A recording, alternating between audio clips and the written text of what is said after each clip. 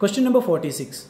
Using 2, 2, 3, 3, 3 as digits, how many distinct numbers greater than 30,000 can be formed?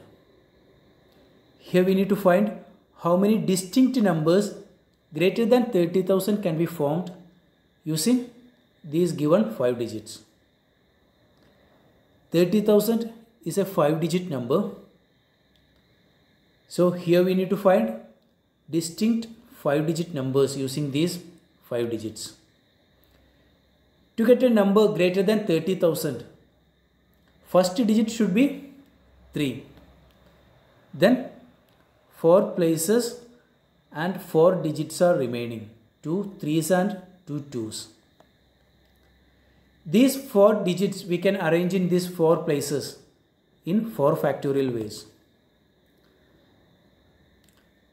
But to avoid repetition and to get distinct numbers greater than 30,000, we have to divide by 2 factorial for these 2 3s and again by 2 factorial for this 2 2s.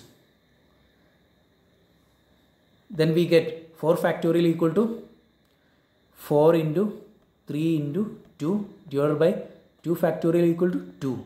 2 into 2. So we get 6. So we can arrange these remaining 4 digits in this remaining 4 places in 6 ways.